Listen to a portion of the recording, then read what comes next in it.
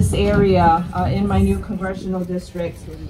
First, I would like to thank President Rauf, Mr. Hussain, and trustee members like Mr. Chowdhury for inviting me here today.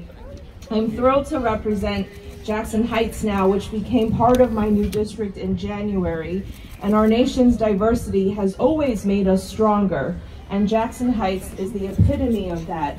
We are the world's borough for a reason. Our Muslim community is an outstanding and vibrant community, and I'm privileged to represent such a large community in Washington, D.C. And it's always critical to make sure that our neighborhoods have access to options that reflect their religious needs.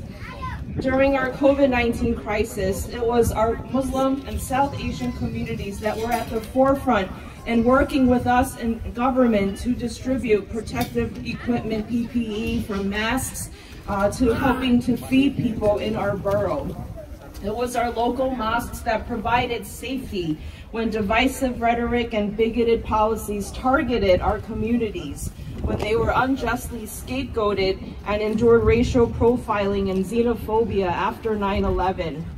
The construction of this mosque is not only a religious place of worship, but a symbol of unity for our community.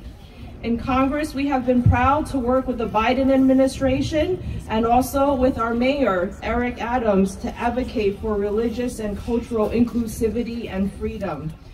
Working to pass our resolution to commemorate and support the goals and ideals of International Mother Language Day.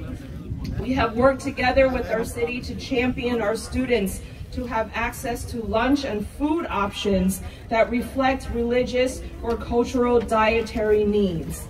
And with increased hate and violent attacks, I was proud to be one of the first to introduce legislation to stop the former president's travel ban from moving forward. So it is our diversity, unity, and strength that we can come together today to celebrate such a milestone.